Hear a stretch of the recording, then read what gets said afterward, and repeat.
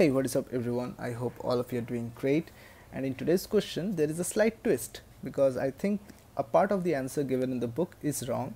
And do watch the whole video and of course leave down a comment that whether you think my solution is right or wrong. I have tried to provide all uh, solutions, diagrams and graphs to in support of my answer. Okay, please watch the whole video so that even you can decide whether I am wrong or right. Okay, fine. So two small identical discs A and B are tied to a nail P on a large horizontal platform with the help of identical light inextensible strings. Okay, length are L. It is given 25√2. The nail is fixed at a distance L from the center O of the platform. Initially the threads tying the disc A and B are straight and makes theta naught equals to 45 degree as shown in the figure. These are theta naught, this is theta naught and this is theta naught. Coefficient of friction is mu. Okay, acceleration g is given. Now the platform starts rotating, gradually increasing its angular velocity omega about its vertical central axis. Find the expression to describe theta between the threads PA and PB, okay, as function of angular velocity of the platform. Draw an approximate graph to show the relationship. So let us analyze the situation first. Initially, what you see that there are two masses A and B identical connected to a platform at a point P. Okay, this horizontal platform suddenly starts rotating and it with an angular velocity omega, and of course omega is increasing gradually from 0 to some given value.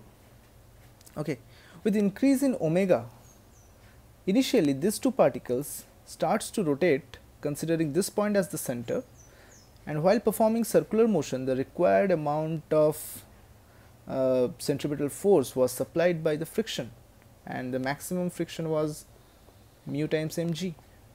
Okay, so until and unless the friction was unable to provide the required centripetal force, they start to slip. Okay, and when they start to slip, tension comes into action.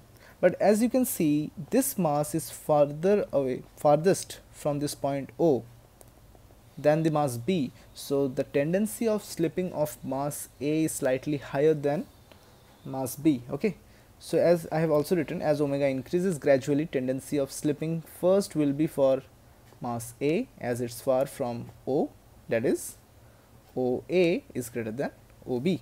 Fine, because it will experience a higher centrifugal force due to the larger radius.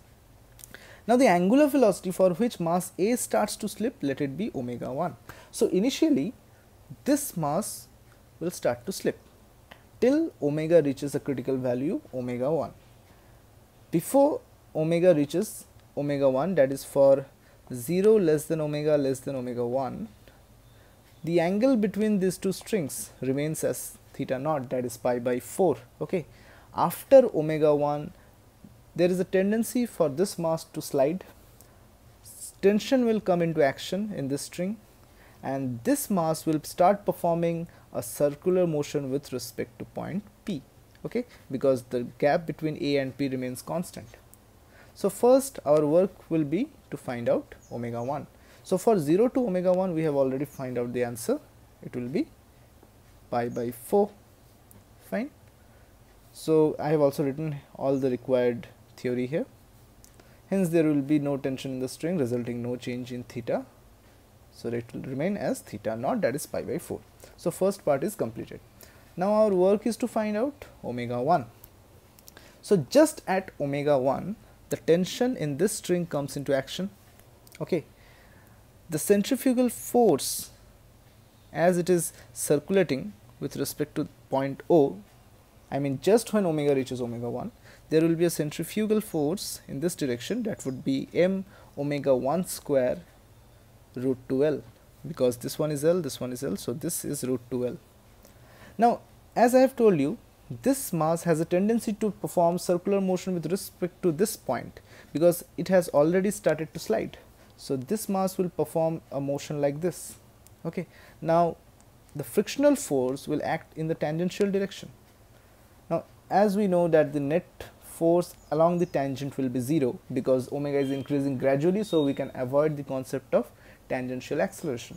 So mu mg will be equal to m omega 1 square root 12 cos 45, okay, and that will yield you a result that would be omega 1 equals to root over mu g by L, okay, because just after omega greater than omega 1, tension in AP string becomes non-zero, friction changes its direction and becomes perpendicular to this AP. Okay, fine, very nice. So we have find out omega 1. Now what happens if omega increases further? Now for omega greater than omega 1, this string starts to perform a circular motion with respect to point P. Of course, the whole platform is also rotating, that's why it is sliding due to this increase in omega. But there just like omega 1, there should be a critical value for this mass, that will be omega 2, after which this will also start sliding. But in between the gap for omega 1 and omega 2, this string or this mass performs a circular motion. Hence, the angle between these two strings keeps on increasing. So initially it was pi by 4, later on it will be something greater than pi by 4. So let's see for how much angle this will become valid, will remain valid. Okay. So in our second case, this person starts to perform a circular motion with point P, and this string remains at, this mass remains at rest. Okay. As I have said, just like omega 1, there will be an omega 2 for mass B, critical value of omega for mass B2 starts sliding. So let us find omega 2. So just when omega becomes greater than omega 2, there would be a tension in this string. Okay. There will be a centrifugal force along this line in radially outward direction, that would be m omega 2 square L naught, where L naught is the distance from O to this mass B. Okay. There will be the frictional force will change its direction towards the perpendicular line, because this person will start circular motion with respect to point P as the center. Fine. So tangential force will be 0. So mu mg will be balanced by m omega 2 square L naught cos alpha. Okay. So alpha can be find out using a basic geometry. This is theta naught. These two angles are same. This angle is 90. So this angle would be theta naught by 2. L naught square can also be find out using this equation, because L naught square is L square plus L square minus 2L square cos of this angle. Finally we get L naught as this one. Now just we balance the tangential forces. Mu mg equals m omega 2 square L naught cos alpha. So just put alpha equals theta naught by 2, and eventually you will get the value of omega 2. I know this question is not that simple or straightforward, but hey, for getting into a good college you need to do some hard work, right? So this is the value of omega 2. Now the beauty lies between the range in omega 1 and omega 2. Now what happens when omega is just greater than omega 1? As I have said earlier, the ball A or the mass A starts to slide, hence increasing the angle between the two strings, okay, till the value of omega 2. Fine. So for any given phi, I am drawing any instant, okay, because for any value of omega greater than omega 1, this person is sliding, right? So I have just drawn any one instant of it when it makes an angle phi with the vertical. Okay. So at that instant, the centrifugal force acts in this direction. Of course, this person is performing a circular motion with respect to point P. Okay. So m omega square x naught, this length is x naught. Okay, this length is x naught. We can find out x naught using the same geometrical concept. This one square equals to L square plus L square minus 2 L square cos of this whole angle. So this angle is 90 plus phi, we are getting this one. Now as I have said, the tangential force Tangential means along the direction perpendicular to this string, the net force will be 0. So mu mg will be balanced by m omega square x naught sine alpha. Okay, m omega square x naught sine alpha. Fine. So we just put the value of x naught here. Alpha we can find out using a simple geometry. Okay, so we can get alpha equals 45 minus 5 by 2. Okay, so we just put the value of alpha also here. Now if you simplify, we get the value of phi as cos inverse mu g by omega square L. Fine. So at any instant for omega within this range, the angle between the two strings is theta naught plus phi, that is pi by 4 plus phi. Okay.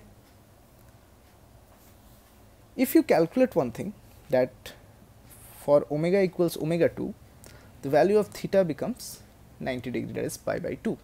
So now if your omega reaches omega 2, at that instant the angle between the two strings is 90 degree. And what was omega 2? Omega 2 was the critical value of angular velocity when this mass will start to slide. So initially what happens, this whole thing was like this, this mass starts to slide for omega greater than omega 1. For omega equal to omega 2, this will also start to slide, and at that instant the angle between the two strings is 90 degree. Okay, so after, for an angular velocity greater than omega 1, for omega greater than omega 2, both the masses starts to slide, and eventually both will be in this horizontal direction, making an angle 0. Okay, so as I have already drawn the diagram, for omega greater than omega 2, both are sliding, both are performing circular motion with respect to this point P. So both will perform a circular motion and lie on this line. Okay, hence the angle between the two strings will become 0. Now what is my final answer? So the angle between the two strings, okay, for value 0 to omega 1, it would be pi by 4. For a value lying between omega 1 and omega 2, this will be the answer. And for any value greater than omega 2, the angle between the two strings will ultimately become 0, because both the masses are sliding, right? Okay. Now if you see this equation and try to plot the diagram, you will get the same graph that is given in the book.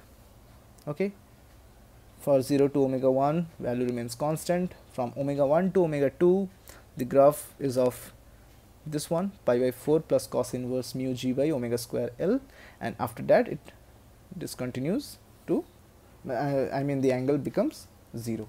Okay, so for omega 2, the angle between them will be 90 degree. You can just put the value of omega 2 here, and you can check that theta will be 90 degree. Okay, now where is the wrong section given in the book? As you can see in my answer, there is a cos inverse mu g by omega square L, but in the book it is given sine inverse mu g by omega square L. Okay, so this is the wrong section given in the book. Okay, now why it is wrong? I have also, see, the graph they have given for sine inverse, this one, it is wrong. Okay, I have already drawn the graph for sine inverse and cos inverse. Please ignore this one. This red graph represents the graph for, see, cos inverse mu g by omega square L. Okay, whereas the blue curve represents this graph for sine inverse mu g by omega square L. So this equation and this graph that are given in the book is contradictory to each other. Okay, and I think this should be cos inverse. Okay, so I think this is the mistake in the solution given in the book. Okay, but the explanation and other things are pretty much correct. So this is the graph. I hope you can also use some online graph plotter to check whether I'm right or wrong. Okay, so this would be my final answer, and I think the answer given in the book is wrong. Okay, so I hope you all have liked the video, and if you're new to this channel, please do subscribe, and do let me know in the comment whether my solution is right or wrong. I think it is right, but hey, I'm a human, I can make mistakes, but thank God I have a smart viewer base that can rectify my mistakes. Okay, so okay, see you in the next one. Peace.